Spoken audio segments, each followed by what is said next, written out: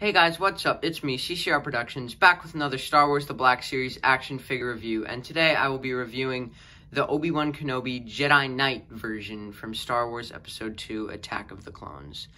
Now, on the front, just like every other Hasbro action figure, there is the clear packaging, so you can see which figure you're getting right through the front and all the accessories that come with him.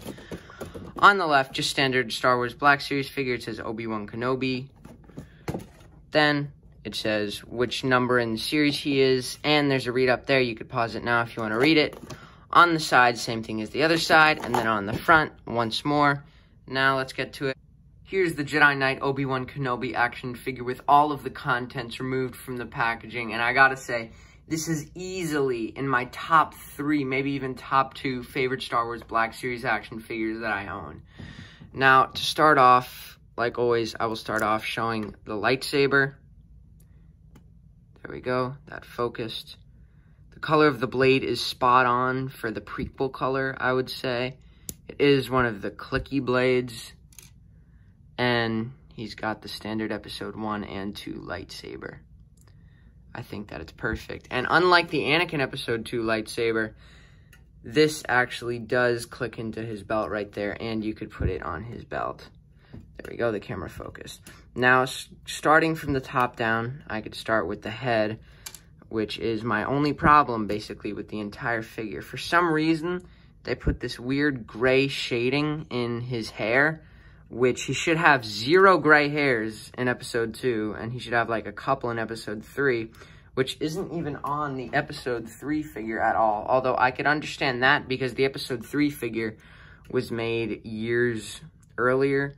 There is just those few gray spots, which is correct, except on episode 2, there is supposed to be 0 gray hairs. So, although there are none on his beard, but obviously the episode 2 figure is much better than the episode 3 because this figure was made in 2014, I believe, so that's a 6-year-old figure.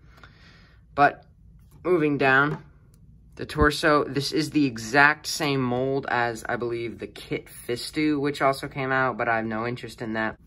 Here's the back. Here's the side.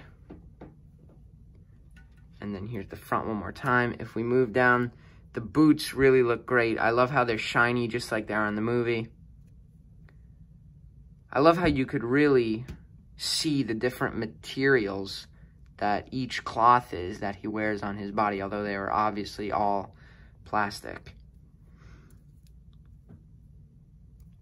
So that is the Obi-Wan Kenobi Jedi Knight figure. I hope that you guys enjoyed this review. Next video, I will be coming back with the Luke Skywalker action figure review, and in a few more videos, I will be doing a Lego Marvel Avengers Tower battle set review. So I hope that you guys enjoyed this video. This has been CCR Productions, and I'll see you guys next time.